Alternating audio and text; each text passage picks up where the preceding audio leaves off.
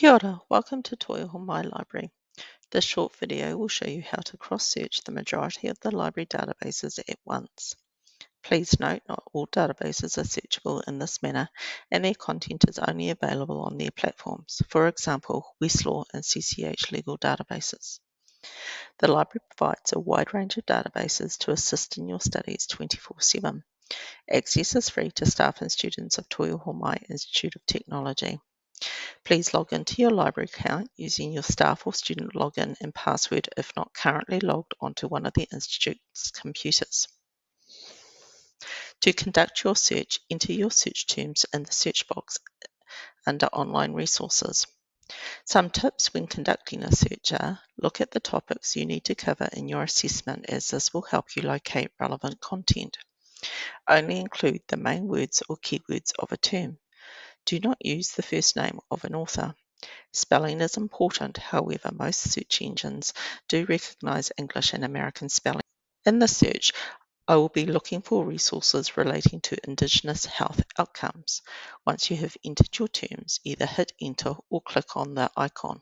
This will redirect you into the Discovery service.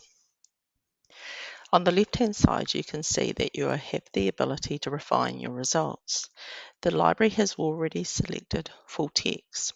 However, you can also further refine your results depending on your needs. Under the date range, you can narrow this date range by moving the bar on the timeline.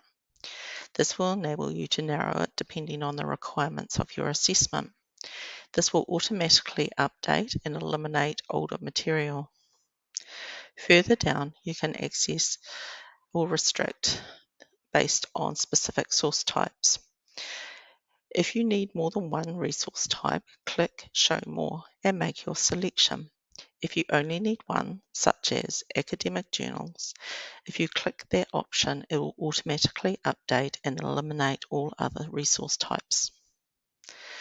You can see on the first example that the icon now is saying Academic Journal, and all the other results will do the same. The next box that you can use is Subject. You can either click on the name or click on the arrow to bring up the drop-down menu.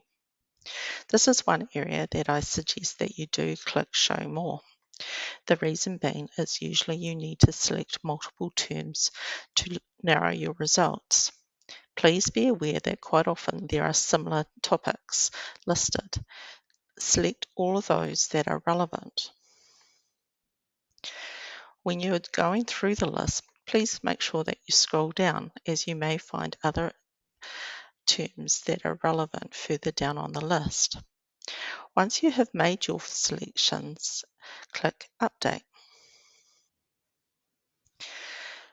This will narrow the results depending on how many resources that you have chosen. You can go back to the subject list at any time. You would be wanting to reduce this number, as this is probably too many to go through at one time, but that is your decision to make. From the results, as you go through them, you need to evaluate each resource. You can do this by looking at the name of the article, the database or the name of the article, the journal. You can have a look at the subjects. The subjects will enable you to select further material based on subject matter. Also have a look at the abstract. This is only a small part of the abstract. You can see more of it if you hover the cursor over the piece of paper with the magnifying glass and then drag down the bar. Read the abstract looking for information that is relevant to your topic. If it has the information that you think you require, click Add to Folder. Please note that it is extremely rare for one article to contain all the information that you need, and you will need multiple articles to meet your needs. Go down the list and repeat the process, and then click as many articles as you think that are relevant to your topic. Once you have finished making your selections, go to the top of the bar and click Folder. In the folder, all the resources that you have selected will be listed.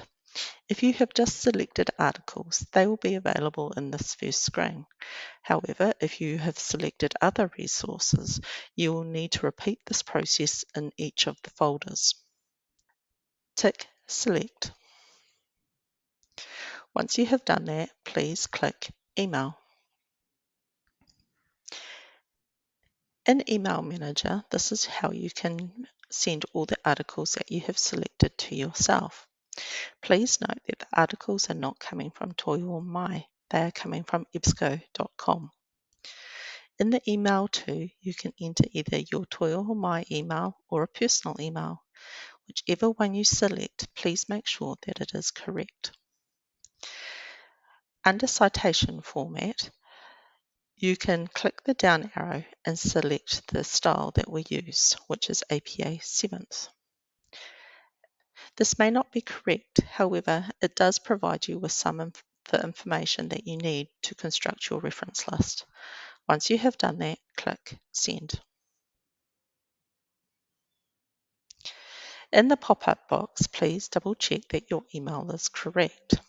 Even if it is incorrect, please click Continue. This will take you back to the folder option and you can again go through the process of selecting and emailing the content to yourself. In the email that you will receive an email for each individual article, as well as one email that has all the articles listed, as well as any article that just has an HTML. Please note that some databases require additional logins on first or subsequent access. If you require assistance, please contact the library. You can contact us by email, phone, or by popping into one of our 2 locations. If you would like to sit down and discuss your search with a faculty librarian or another staff member, please email the library. Please include your name, how we can help you or what type of help you need, the course that you're enrolled on, and which campus you are based on, or whether you're a distance student. We will get back to you as soon as we possibly can.